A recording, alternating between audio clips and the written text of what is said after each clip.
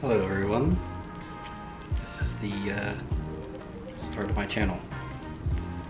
My name is Gabe and this will be pretty much a car related channel. What I'm starting this for is really a build of some of the cars I bought, specifically this one here.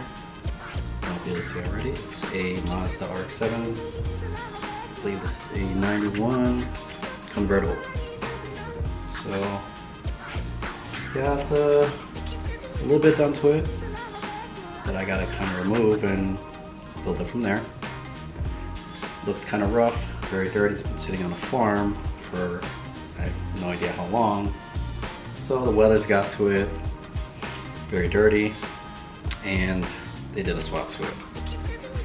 They did a V8 swap, and I think they hydrolocked the motor. So they were gonna pull it and then sell it to me as a shell, rolling shell, whatever you want to call it. But the guy couldn't get a hoist, so he left it in there and sold to me as is. So my plans on doing, I was thinking a 13B swap might be quite a bit of work to put it back to stockish form. And since it's been swapped, I might as well continue and do a different swap since it's kind of set up. A couple ideas is K20, which is probably the most cost-effective route, 1JZ, or maybe build a rotary. So let's take a look. Here it is. Now, as you can see, they're very, very dirty. Sitting on a farm for a long time, and as you can tell, it's a convertible. Kind of no interior, but the top is in the worst shape you could probably think of. So I'm sure the rain and weather all got into it, but main reason is the body's somewhat clean for a car being in Illinois. And you probably noticed that already, that huge hole. I think he had a cowl and carburetor. V8 muscle couldn't fit, so he had to cut a hole. Front end's clean, everything's clean. Clean, clean, clean. I don't know what wheels these are. Kind of look like Supras, but thinking maybe Mustang, like Fox body style.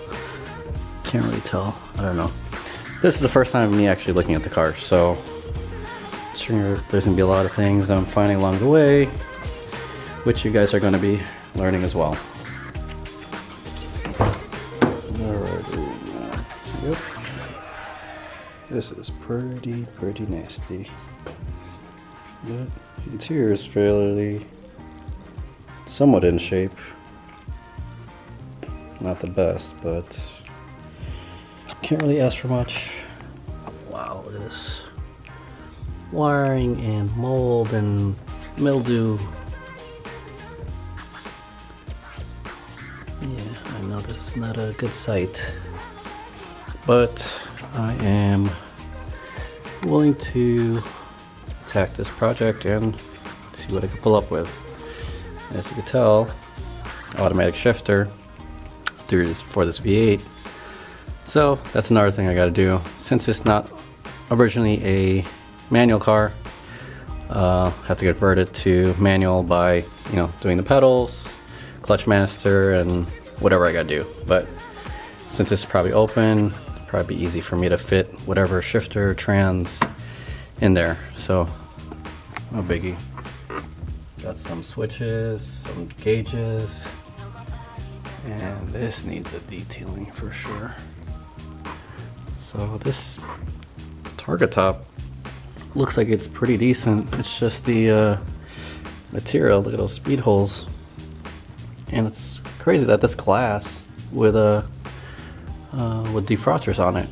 But this interior looks pretty darn clean, and it's nice that it's black. I have another RX7 non-convertible. It's a coupe with blue interior, which is clean, but not the most preferable colors out of them all. And here is the back. Let's see. Like I said, Mazda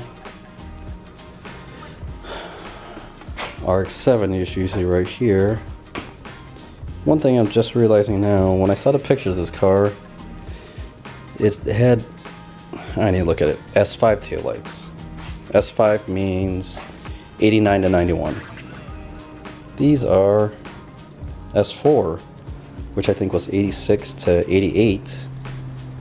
So I think the last second this guy swapped these taillights before he sold to me.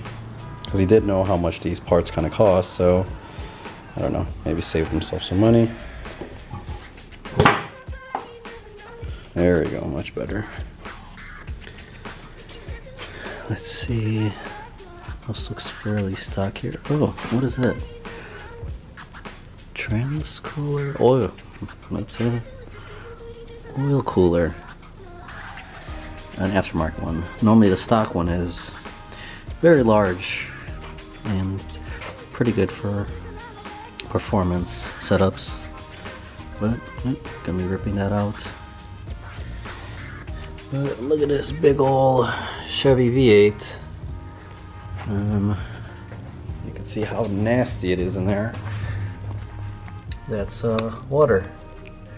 Probably from rain and everything just building up. Ooh man, that does not look good. But yeah, the trans is still in there. Maybe I could sell that. I doubt someone's gonna want to buy this block. But yeah, that's really it. Oh wow. It's definitely a lot cleaner than I thought it'd be. Huh? There's that emblem I was talking about. Mazda RX7. Okay. This kind of surface rust here actually has the spare tire in it. It's all factory covers. And let's see what we got here. This is the battery relocation to the trunk. There's the ground and positive. And here's a fuse box. They run a fuse box in the back, and they got a cutoff switch, which is kind of cool. Makes it easy just to disconnect the battery for whatever reason you got.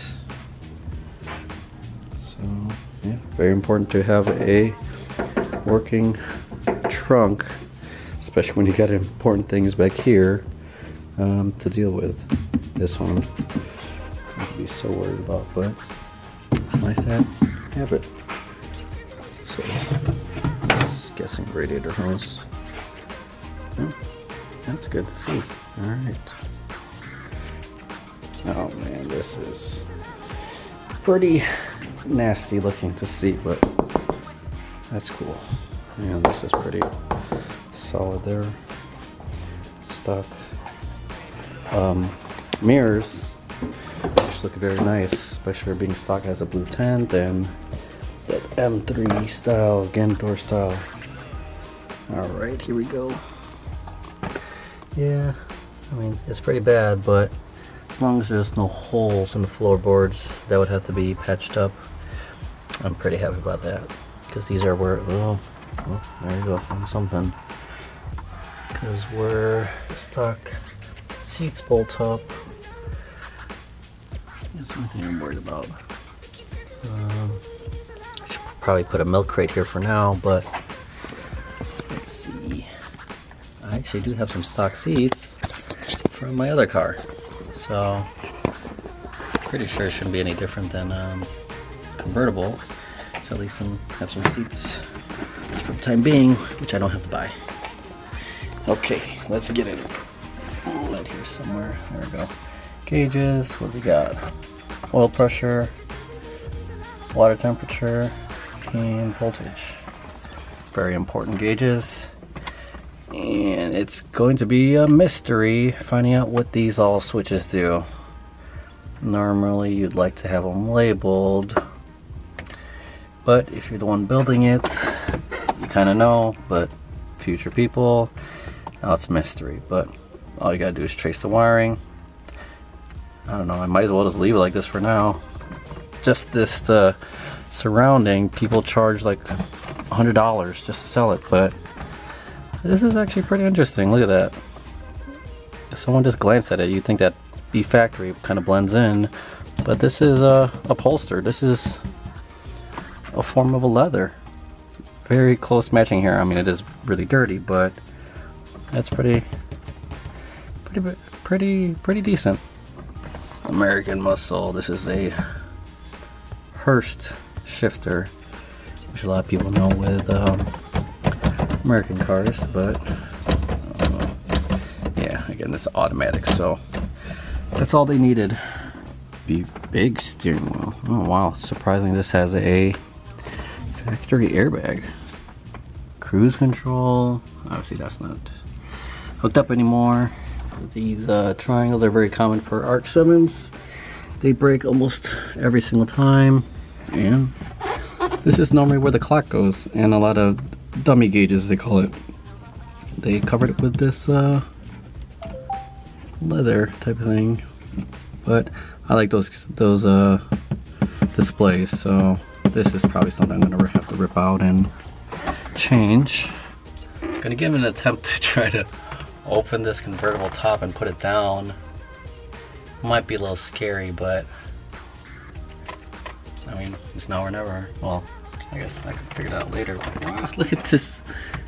What is this? Oh, it's a cover. I thought this was sunscreen, but there it is. It's like a little baby one. Okay, let's give it a shot. Let's see what happens. Attempting to open the top for the first time.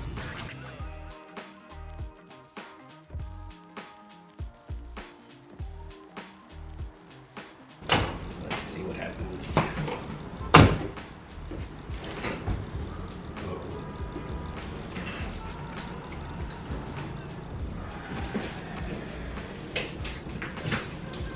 A lot of crunching happening.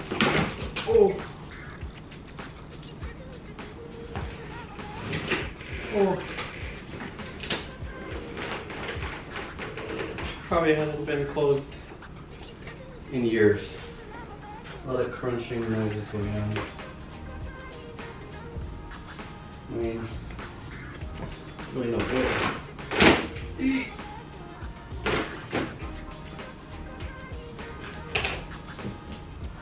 That's it. Pretty sure that's how it sits. I mean, as far as it goes down, it's kind of crazy. This is the glass. It kind of just sits on there, but went down. I don't know where kind of like the framing is, because I want to make sure the framing is at least decent so I could put it up and down for a time being. Riding around with those holes like that, but say if I am driving and it rains, at least the target top up here sealed pretty well, and everything over here, it's not really much exposed. I could, you know, put coverings or tarps so in case it leaks through. Yep, learning things little by little. And again, this is why it's nice to start this channel, so could have it documented and you guys can live it along with me. And I did get the idea from a few friends. Friend kind of introduced me, or not introduced me, but he showed me a car to pick up, and that kind of gave me the spark. I've been out of the car game for a little bit. I have another one like this that I built a while ago, but this will be a new project, which I love doing and it's very exciting. I don't know what I'm doing there, but yeah, hopefully I'll get some followers, some other guys to watch that have experienced some of this or can shed some light on maybe some help. I think I know a thing or two about rotaries, RX-7s, well, FCs in particular, but I just like learning. So if you guys could help me, I could try to help you. Let's try to see how this goes, and hopefully in the end we got a good looking car, functional, and something different. I like to make something unique, unlike others. Kind of put my own style on it, but let's get the thing running first, and then it can start making it look nice and start doing more functional things for racing. But step one, get it moving on its own power. Pushing is not the funnest thing, especially when you don't really have much help. So I like trying to do things on my own when I can, but when you need someone and when you call someone, you know, you use their time. So gotta use that wisely.